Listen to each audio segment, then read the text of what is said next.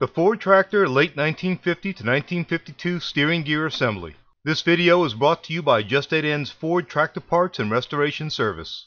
This video applies to Ford 8N tractors built between late 1950 to 1952, beginning with serial number 216989 and higher. Begin by installing the steering shaft lower bearing. First, insert the bearing race into the housing. The race is pressed into a boss at the base of the housing. Follow this with the freeze plug, which is pressed into a recess below the bearing race.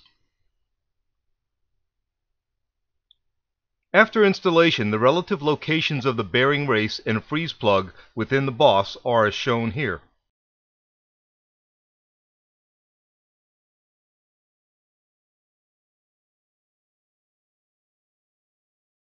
The shaft and ball nut assembly is installed next.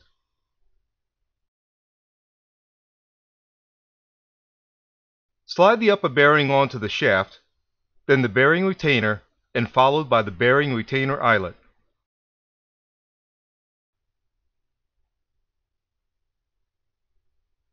Note the orientation of the gear teeth.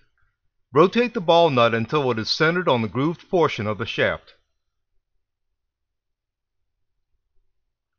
Insert the shaft assembly into the housing so the bearing rests on the installed bearing race. Slide a bearing onto the shaft in the orientation shown, followed by a shim. More than one shim may be necessary for proper shaft end play, as described later. The upper housing is attached next, but before mating the upper housing, insert a bearing race into the bottom of the upper housing.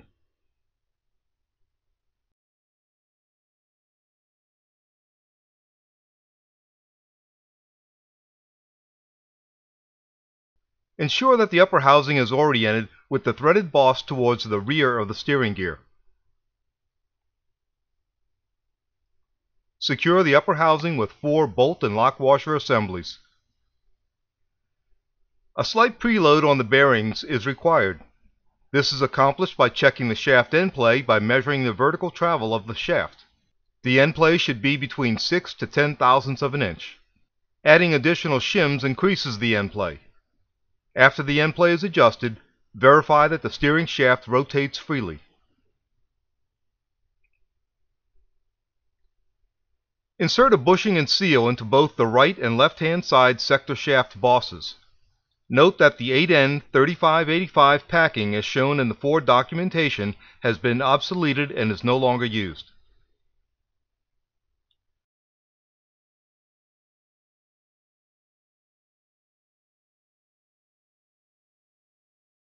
Place the right-hand sector shaft into the housing, mating the ball nut and sector shaft gear teeth, and assuring the ball nut is centered on the grooved portion of the shaft. Note the alignment of the gear teeth. The 6 smaller teeth face the rear of the housing.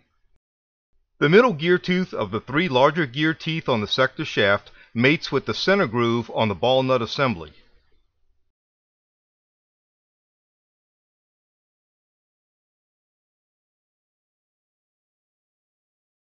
Place a shim on the gear lash adjusting screw and insert the adjuster into the slot of the sector shaft.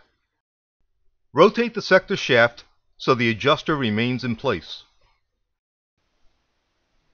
Now assemble the sector shaft cover. First, insert a bushing into the cover, followed by an O-ring gasket placed in the circular groove. Then place the adjuster packing in the boss on the outside face.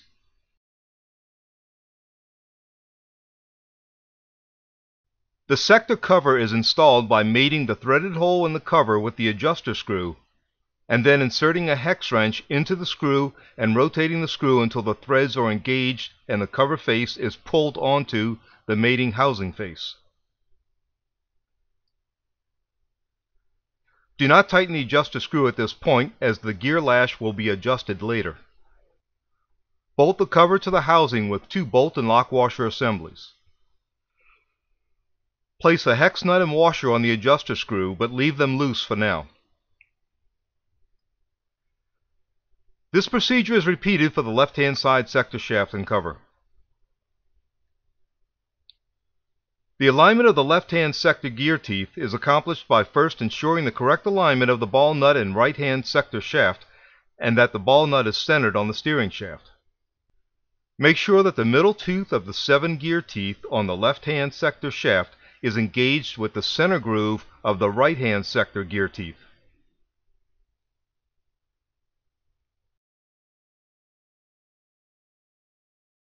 Repeat the procedure for installing the sector shaft adjuster and sector shaft cover.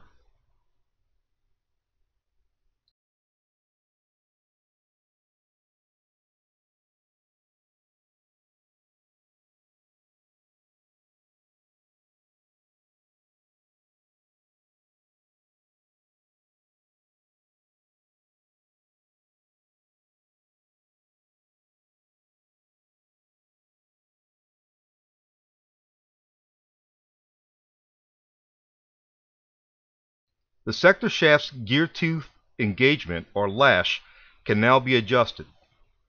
Place the steering wheel on the steering shaft to allow shaft rotation, but don't fasten it yet. Start with the right-hand sector shaft. Adjust the backlash between the right-hand sector shaft and ball nut by rotating the adjuster screw.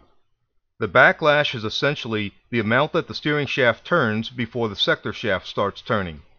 A clockwise rotation engages the teeth and reduces backlash, while a counterclockwise rotation disengages them and increases the backlash.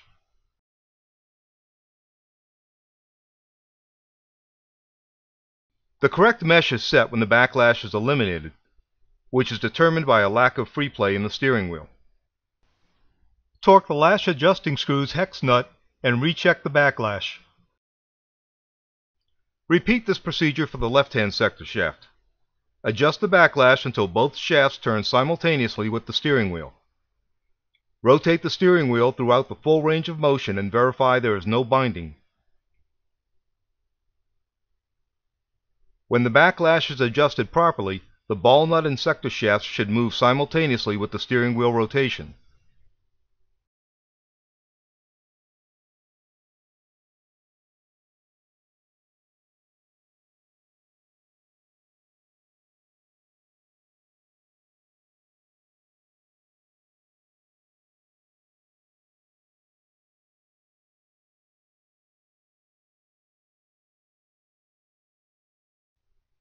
At this point, remove the upper housing and fill the housing with either 90-weight gear oil or high-pressure grease, and then reinstall the housing and torque the bolts.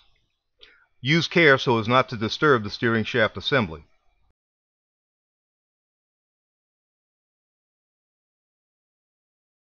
Now install the steering column bearing assembly in the upper housing shaft tube, followed by the spring seat, spring, and seal.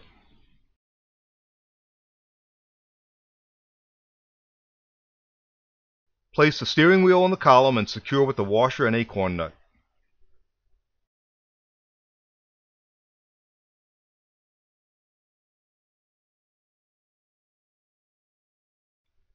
Install the left pitman arm in the orientation as shown, along with the dust seal, lock washer, and nut.